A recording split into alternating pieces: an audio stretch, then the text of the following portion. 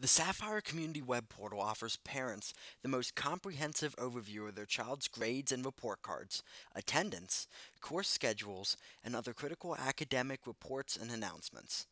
Many important documents and information can be accessed online through Sapphire rather than physical documents that were once sent home with students or mailed to home addresses. This video will detail how to create a Sapphire Community Web Portal account. First, open a web browser and go to www.hempfieldsd.org. In the top right corner of the web page, there is an A+ icon with the word Sapphire under it. Click on that icon. This will bring you to the Sapphire login screen. Underneath the Getting Started header on the right-hand side, there is a link called Community Portal Application and Acceptable Use Policy Form. Click on that form. You will be prompted for a keyword.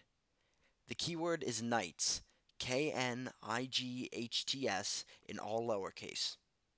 Next, read the Sapphire Community Web Portal user agreement and accept the terms and conditions by clicking Yes at the bottom of the page. After clicking Continue and Yes, you will be directed to the Sapphire application form. Complete the application form, print it, ensure that the information is accurate, and sign it. Then send the completed and signed form to your child's school or directly to the district's technology department.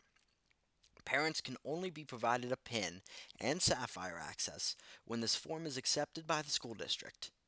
If you are having issues, check your email for the printable form or contact your technology office.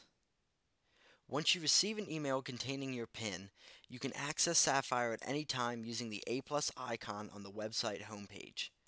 Log on to review your child's grades, edit your contact information, view attendance records, outstanding fees, and transportation schedules, and read school updates and information.